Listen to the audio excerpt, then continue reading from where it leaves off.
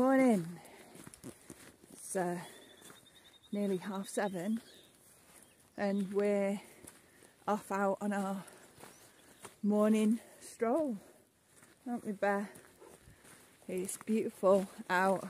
You can see the mist, and there's not frost, but there's lots of little dewdrops on absolutely everything. It is so pretty.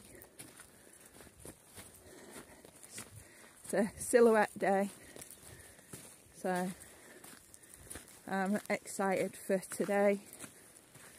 The world looks so beautiful.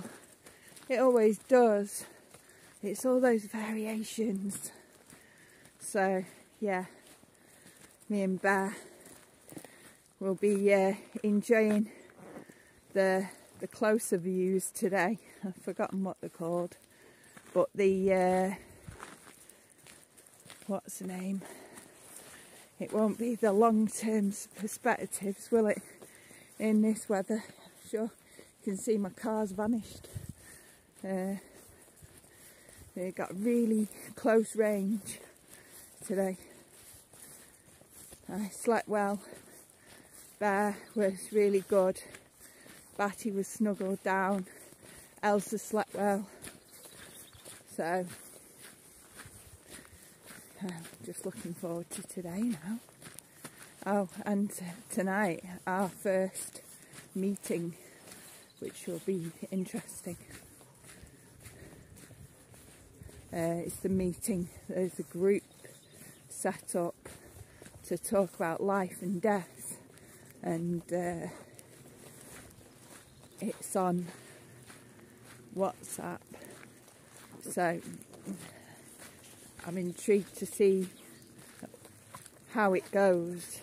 So far there's 3 of us, as far as I know, that are going to show up. There's a potential of 4, because Eval is not able to join us tonight, unfortunately.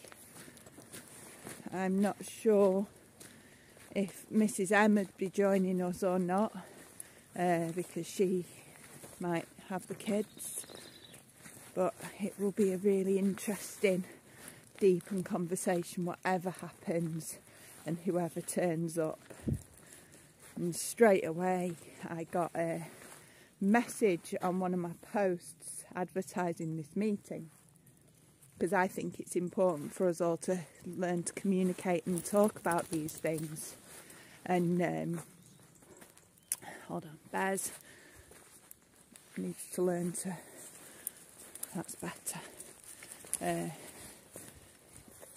And he said, a guy talking about the science experiment with rats and mice, and how the world now is full of weak females without maternal instincts, and weak males without any desire to protect or hunt.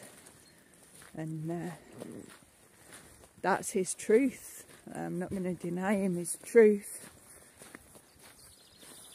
I see through that veil, and just because it happened in those animals repetitive times in some experiment, it doesn't mean anything really compared to humans, because they're animals and although we're animals too, we have an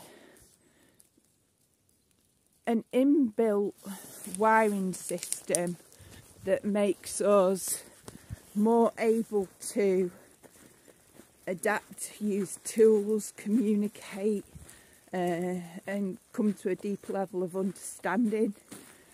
We as humans are capable of questioning things, and instead of having a fear mentality, we're capable of breaking out of that survival instinct, although it's there in our bodies and minds and spirits at a very low level, very deep inside us, it's not something that we need to live by anymore, because it was put in place. Evolution's put it there to help us survive. But all these different animals don't have the pre-neocortex on, you know, me and my words, this stroke. The grace I got was amazing, but sometimes I really struggle to think of the words, and I kind of know what I mean. It's hard to put it out there. So we've got this ability to come away from our survival instinct, where we're working under like flight, fight, freeze and fawn, and we're able to bring logic and reason into our lives, into our minds, and see a higher, wiser perspective and find a different way out. And it's how our brains have evolved, and what science has taught us about our brains, the mindfulness and meditation, and meditators and mindful practitioners like monks and things have known for thousands of years that we've got this ability to move past everything that's ever held us back and consciously recreate a life for ourselves, an understanding of what happened, make peace with ourselves and make peace with everything else. It's beautiful, it's amazing. So we don't have to be in that fear mindset. It's just evolution and getting to a point where we realise that we can take our power back and tune into, well, we have to find a safe space first to do it, but once we find that safe space, we're able to tune in to a part of our brain that wasn't really needed that much back then, but now it's needed on a much wider scale. And when we tune into this part of our brains, which is this bit here, I'd say miracles could happen. It's not a miracle, it's science. It can't not happen because all our brains are wired for it. It's just creating that habit to stop being in where we were, which is the fight, flight or freeze, and enter the new phase of being. Well, I'm just noticing there's some huge hog marks, can you see? Where a hog's been underneath here and kicked all the dirt across. So, come on, bear. So he's rather excited with all that at the moment. Anyway, we're going to go and enjoy our wander, our misty morning walk, and hopefully I'll be back on later. It's that time of day, and we've just gone past what I call Grandfather's Tooth Rock, and we're heading up towards the big viewpoint where we get to see over towards Alkanes. And it's mad that today the rain has not sounded heavy, it's not felt heavy, but puddles seem to have appeared since this morning's walk, which is cool. So it's possible that the ground has soaked in what it can, and it's ready to start sitting on top now, which is good news for the wells like mine that are kind of go off the natural water table. They kind of go up with the rain and down when the water table goes down. Luckily yeah, I suppose it's luckily. In summer there was still water at the bottom of both the wells, so I'm not worried at all about that.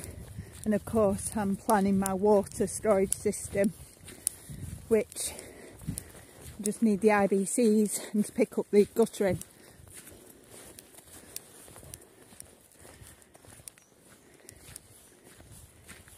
It really is kind of chilly, but not in a very, you know, when it's cold but not a stinging cold. It's just got a bit of a chill to the day. That's how it is today. Nothing too major, just a slight chill. And all day I've not really warmed up, so I've had the fire on, and Bear's been inside all day. What are you doing, Bear? Apart from when I nipped out to the supermarket, and he stayed to take care of all the animals, and Batty and Elsa came for the ride in the car. Bear doesn't do car rides, he can't stand getting in the car. When he's in the car he's great. Come on you guys. But yeah,